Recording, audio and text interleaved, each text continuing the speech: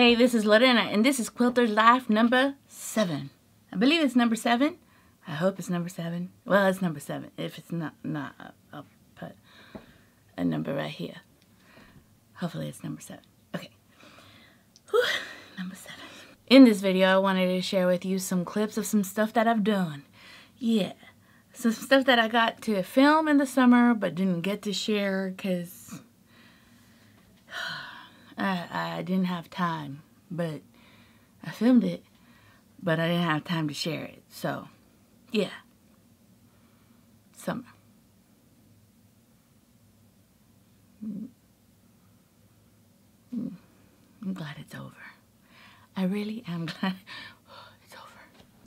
In one of the clips I wanted to share with you a quilt that a client gave to me a while back. So this is probably like a month ago. And in the quilt was already quilted. And she wanted to re-quilt a quilted quilt.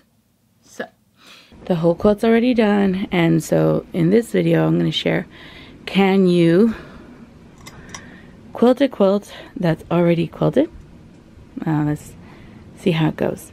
And I went ahead and put it on my machine, and I'm sharing with you that I went ahead and just sewed it on my leaders like I normally would any back fabric, even though I had the 2 or 3 layers, the batting, the back, and the top layer. I put it on, I stitched it on the leader with some basting stitches, and let's see if I could do this. I went ahead and I quilted on top of the quilting. This was a hand-pieced or hand-quilted, I believe, quilt. And it didn't have a lot of dense quilting. It just did a little bit stitches in the ditch. I quilted a center motif on this quilt, but made sure that didn't go beyond the binding, that it went right to the edge as if I quilted it when it wasn't on binding. So in this video, you're going to go ahead and see this beautiful quilting motif on it. And I will also post pictures of what it looked like when it was completely done. And yeah, so I'm just sharing that with you. I did a very pretty bird filigree on the quilt.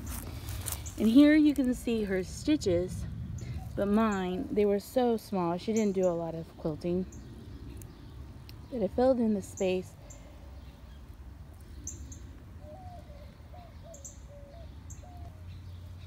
So you can see her stitching, because you could see the rows that she quilted.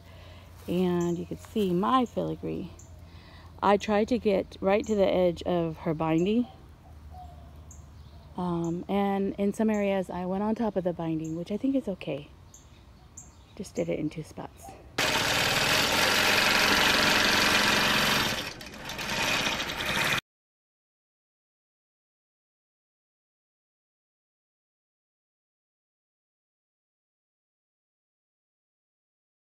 In Quilters Life's videos, I try to integrate things that maybe long-arm quilters don't share, or a problem that I'm dealing with. And in this video, I'm sharing with you a saggy back fabric. Sometimes, you know, it doesn't even matter if the person did the back fabric well. Sometimes, maybe when I sewed it on the leader, I didn't sew it right, but usually I try to. Or maybe when I rolled it, I didn't roll it right. Or I don't know. I don't know what happens to the back fabric. It really doesn't matter if the back fabric is pieced or if the back fabric is not pieced. I don't know if maybe when it's put on where it has a stretchier area and it's not put on where it has more of that stiffness. I don't know. But I end up having, a saggy back. Well, not my saggy back, but a saggy back. And it's only a saggy back on one side of the quilt. It's not a saggy back on both sides of the quilt. It's just like on one side that it's saggy back. And on one side, it's a real tight back. You could pop a quarter on it, but I don't know. I don't know if I didn't roll it right. I don't know if I didn't sew it right. I honestly don't know. In this video, I'm sharing with you one of the simplest solutions. Instead of taking it off or re-rolling it or just messing with the back, I use 2 pins. 2 pins. 2 of them. What I go ahead and do is I literally pin the back fabric, the saggy back, pull it to the leader bar, and I pin to the other section of the back fabric. I pin it one way and then I pin it the other way. So if in the video you don't see it, I literally do an X. I pin it in an angle, 45-degree angle, and then I get another pin and go in at another degree angle. And what that tends to do, it locks in that saggy back and it kind of straightens it out and evens it out, and then you don't have saggy back no more. Here's real pedaling, and the opposite end you saw it's real tight. So what I do is I pull this as much as I can like that. Then I get one needle in one direction and I get another needle and I make an X in the opposite direction, and then it locks in the quilt. And now this is not puddling like it was. Then I get my pulleys and just straighten it. So it still puddles a little bit, but not like it was. So that's how I deal with saggy back fabric. So I wanted to share how I fix that. It happens here and there randomly to me. It's sometimes common and sometimes uncommon. Sometimes the back fabric, all of it is just beautiful. Maybe I need to do an experiment. Maybe I need to figure out why. But at this current time, I don't know why. And so I use 2 safety pins.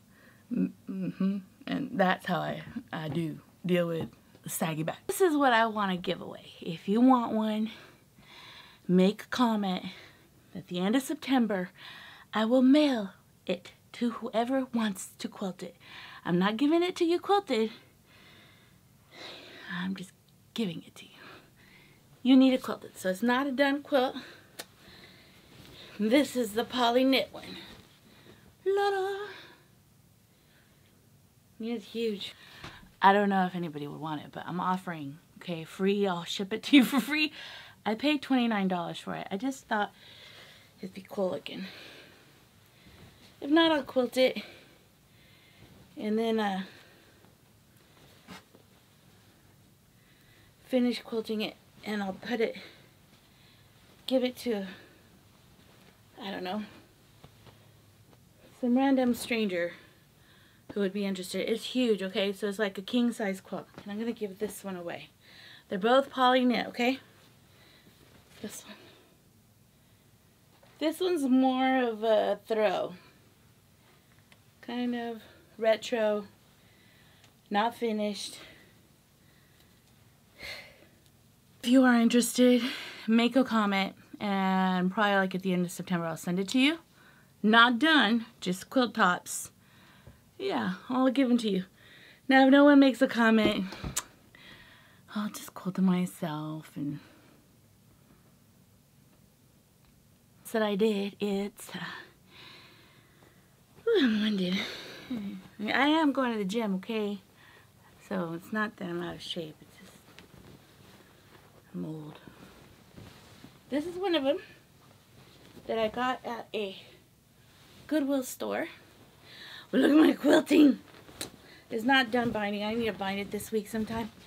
Look at my quilting. It literally took 3 bobbins to do that quilting a row. Okay? There's a lot of bobbins. I also found this quilt. Look how pretty she is. I paid $55 for her. That's what I get to going, like, look how pretty though. It was well done.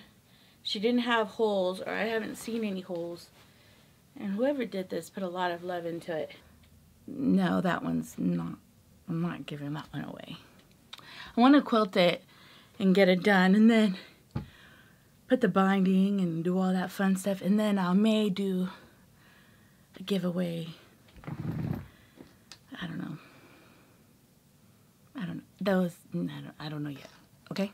Wanted to share that in the summer I went to Seguin, and we went to some restaurant. It was called, I think it was a water power plant in Seguin, or it used to be. I don't know. And they have a restaurant there. And so some of this footage is of the restaurant. It is beautiful to go over there. Seguin is maybe like 20-30 minutes over here from Shirts. It's a really kind of sleepy, slow kind of town. So in this footage, you're going to see me driving down that town and walking that, I think it's Guadalupe River, I'm not exactly sure, and just the restaurant. Now let me just say, to give you an honest review of the restaurant, the food was okay. We paid a lot for the food and it was okay, but I believe that the energy of the space, being able to go on a tower and see the water in a different perspective and eating right next to the water was really a lot of fun. I think that's what made the restaurant. The food, well, it needs some work, but it was a nice time with my kids. All right, so that's that footage.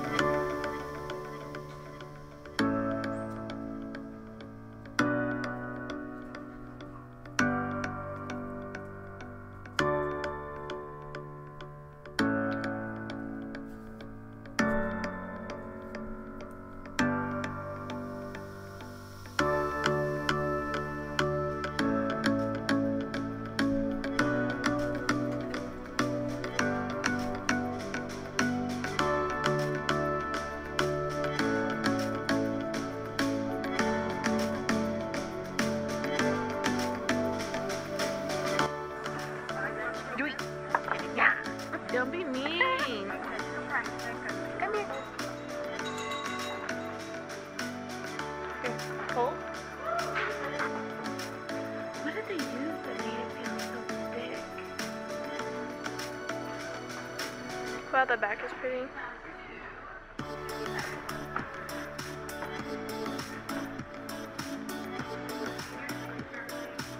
A completed quilt. This is pretty. This is a pretty quilt. Here, look.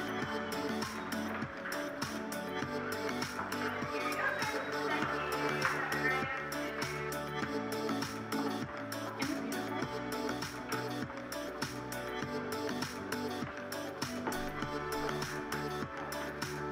Someone put a lot of love on that.